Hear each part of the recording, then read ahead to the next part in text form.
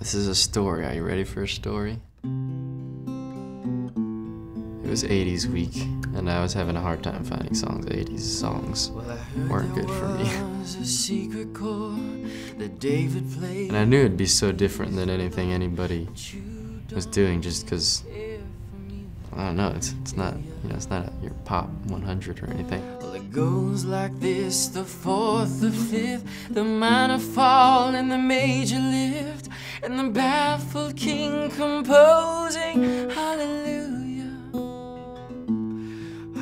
It makes you think, and makes you feel, and because even just that word hallelujah, it's a special word, and it's a word reserved for God, and to be able to say that on a stage in front of millions of people, to praise my King, I got real excited about that. Hallelujah, hallelujah. Music has that power to calm, or that power to move, or that power to just give you emotions of any kind. What's behind it? What's the heart behind it? And that's where I've given my heart to Christ, and I think that comes through. And sometimes people don't know what it is, they're like, what is it?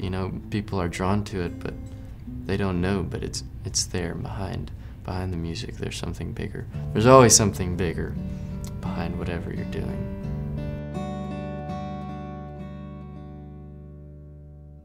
I was born into a Christian family, and my dad had his master's in theology, and I accepted Christ as a child, but it was an empty claim. I just kind of did it because my little brother did it before me. So it wasn't until about probably my sophomore year of high school my parents signed me up for church camp. I didn't want to go. I wanted to stay with my girlfriend, the girlfriend that I wasn't supposed to have.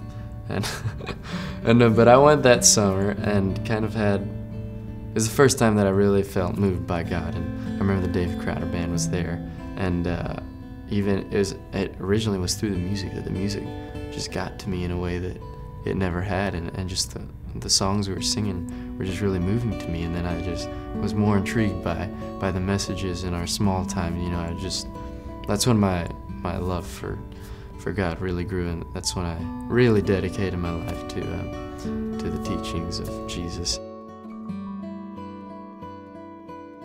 I just don't even see a reason to live if it's just us, and so through getting to know God, I have purpose, and every day it's another chance to get closer to that goal. And I think all of life is just about getting to know God and getting to know what He likes and what He doesn't like, and how we should be, and in the end we'll be made perfect when we die, and we'll go on forever. I came to peace with myself that working for God's glory doesn't necessarily mean singing worship songs. I think God puts things on your heart, and there's times in your life, what you're going through, that's what you sing about, things that are worthy of praise, things like love and such. But I don't know, just want to write some good music.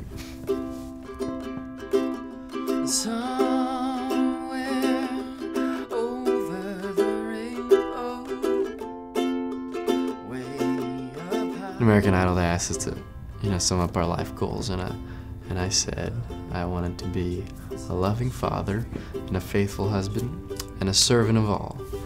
And I very much want to be those things. Those are the biggest things in my life, all things that honor God. But I think the servant of all, that's the main one, and I think that's what Jesus came to be, and I think that's what we're called to be. And it's to give our life for God, to give our life for those around us, to give our life, for the good fight, and that's what I'm here to do. You find me somewhere over the rainbow, bluebirds fly, and the dreams that you dare to dream really do come true. Oh yes, a dream's coming true. My name is Jason Castro, and I am second.